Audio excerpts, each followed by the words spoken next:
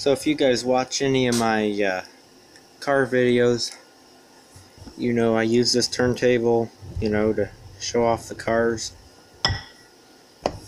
And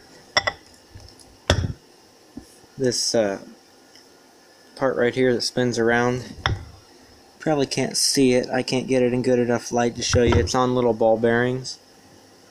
But every once in a while it needs oiled, and I recently oiled it, but I'm going to show you. If you have rotor oil for an instrument, it works extremely well for the ball bearings on this turntable. I was a French horn player in the band, so this was left over from that. So I just use it.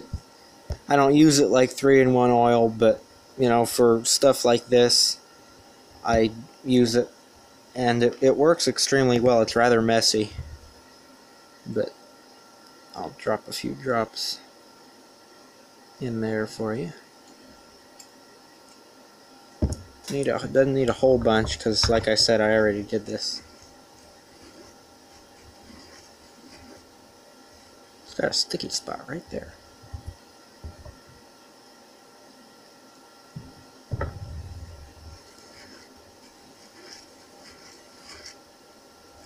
So it's got a little bit of a sticky spot there, and like I said, this is rather runny, so you might want to get a paper rag and wipe the excess off. I don't have a battery operated turntable. I just zoom in and turn it with my fingers. But yeah, apparently my uncle super glued it together at one time, because that's what it looks like happened. Or maybe it was originally stuck together factory, but